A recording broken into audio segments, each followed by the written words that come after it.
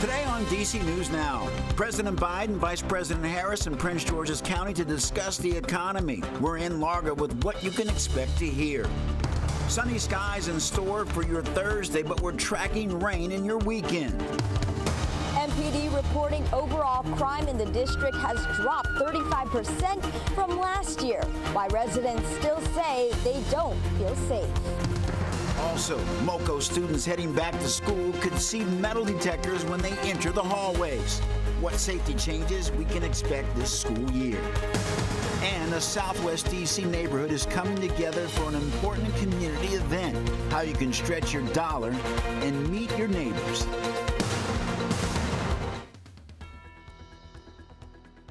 Thank you for joining us for the news at noon. I'm Mark Hall. We are following breaking news in Prince George's County, Maryland. Right now, one adult, 3 children have been injured in a crash. It happened in the Capitol Beltway Outer Loop at the Branch Avenue ramp, and that's where we find DC News Now's Liberty Zabala. Liberty, what can you tell us?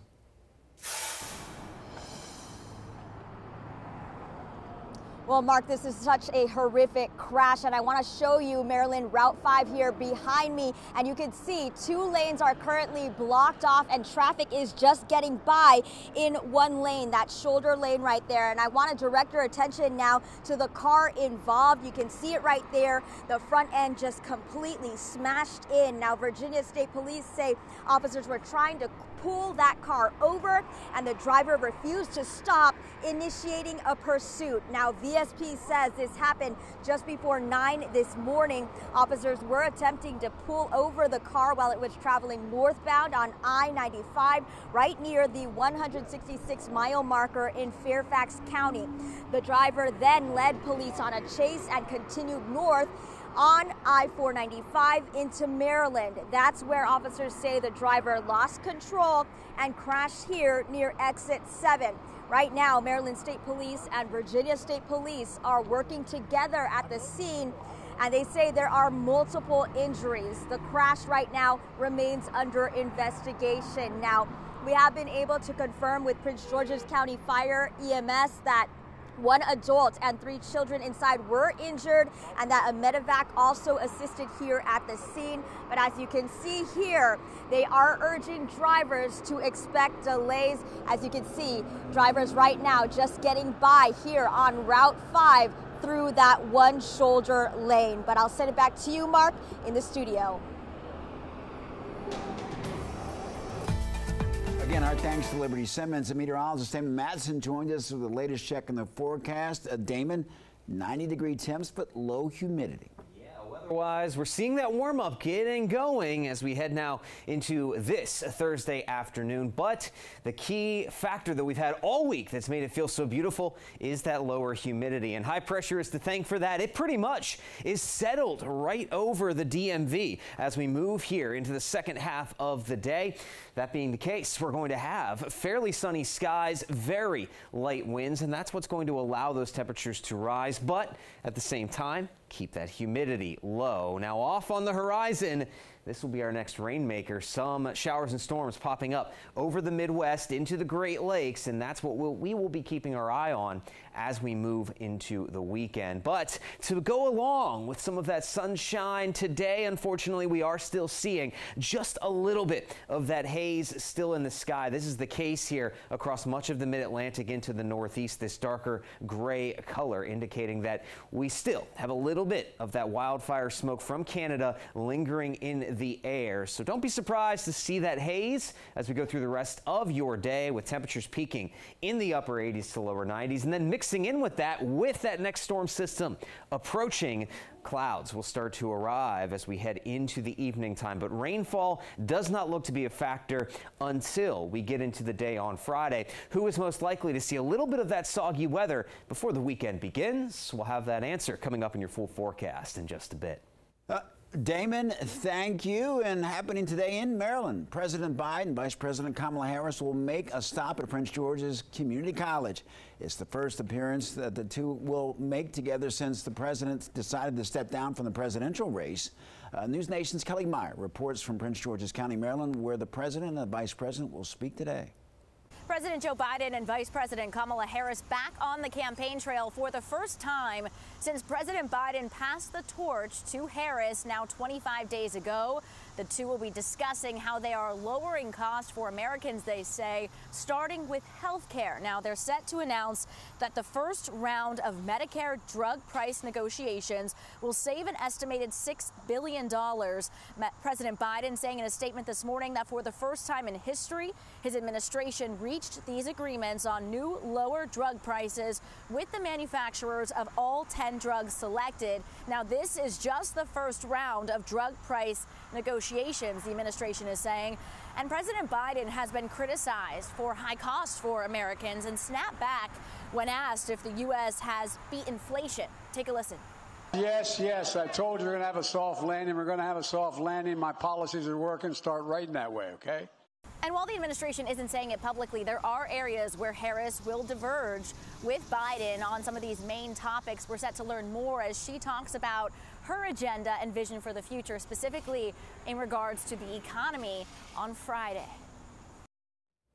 Our thanks to Kelly Meyer. And earlier today, former President Donald Trump reacted to the news of Harris and Biden, saying that, quote, Kamala Harris wants nothing to do with crooked Joe Biden. He goes on to say that, quote, he now hates Obama and crazy Nancy more than he hates me.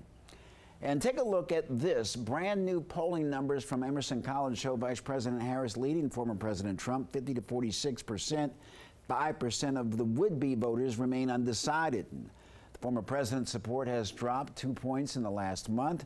Harris is winning support from voters under the age of 30 and over the age of 70. Well, D.C. police releasing new crime data showing a drop in violent crime and crime overall. Well, the decrease comes after violence last year. Following the breaking news of the crash in Prince George's County, D.C. News Now's Olivia Simmons was at MPD headquarters, and she has more on the decrease. Though it may not feel like it in some neighborhoods, MPD says overall crime is down by as much as 35% from last year. But still, some residents say they don't feel safe. So take a look at these newly released crime statistics from Metropolitan Police. It shows a 30% drop in homicides from last year, a 1% drop in sex abuse crimes, and a 41% drop in robbery. And it's part of an overall trend that MPD says shows its crime initiatives are making an impact. Chief Pamela Smith just celebrated her anniversary as chief last month. Back then, she told DC News Now the drop is largely due to shifting strategies and crime legislation pushed by Mayor Muriel Bowser and passed by the D.C. City Council. Still, she agreed with many residents who say more needs to be done. So what our job is to do is to continue to have those conversations with those members who don't feel safe and to determine what we can do better. Now, it's important to note that these crime statistics don't necessarily mean that crime is low or in a good spot right now, but the chief says it does show that the work that police are doing is causing some reduction. For now, in Northwest D.C., Liberty Simmons, D.C. News Now. Liberty, thank you. It's been 15 days since loved ones say they last saw a Virginia mother who was pregnant. Yesterday, many of them gathering at Blooms Park in Manassas searching for the 28-year-old. Mamta Kafli was reported missing by her husband August 5th, and that's 5 days after she was last seen or heard from. Police said it does not appear that she left on her own, and Kafli's husband attended the search efforts, calling on anyone with information to come forward. Keep doing what you are doing, and then in a positive way, just help us in this tough time. If anything happened to her, I want her to get justice because I don't think anybody should go through this. Well, we reached out to Manassas Park Police, and they tell us that they are not able to share where things stand in the investigation at this time. And making security changes, Montgomery County Schools looking to enforce new policies that would prevent weapons from entering classrooms. DC News Now's Christian Pena looks into the plan to keep kids safe. Increased security may be coming to Montgomery County Public High Schools, and for some, it can't come any sooner. I think schools are not safe, period. I think that, honestly, anywhere you go nowadays, there's like some danger. Current head of Security, Safety, and Emergency Management for MTPS, Marcus Jones, is considering implementing weapon detectors to its high schools. According to MTPS officials, the plans are fluid as the school system is in the initial phase of talking with vendors on what weapon detectors may look like. I would probably consider just like a combination of increased awareness and education programs. In a statement to DC News Now, MTPS says they're, quote, in an initial step in identifying potential solutions to strengthen our safety measures. The move comes after Montgomery County Police reports a student was arrested in October for bringing a gun to Walter Johnson High School. Action students in the area say are continuing to distract them from learning. We should be able to be focused on our math, focus on how stupid our trigonometry test was, not what the quickest route out of the building is. MTPS says they're currently exploring various options that may enhance classroom security. Yet one thing young adults would not like to see implemented are metal detectors. It feels like an airport, and like school shouldn't exactly feel like an airport. I get like the thought process behind it, but also as a student, it's hard. Well, it's time to search for dollars for your dollar this morning. We are focusing on technology for kids, especially since many of them are heading back to class. And if you're looking to save some money, here are some options. Consider refurbished items like laptops and phones and tablets and cameras. And you can look for them online at Amazon, eBay, or popular retail stores like Walmart, Target, or Best Buy. Experts say that it's the best to look for a certified product and check out the seller's warranty that would include any pre-existing warranties. And you can also save by joining some big box stores' membership programs. Walmart's Plus program is free for 30 days and then $6.50 a month or $49 a year.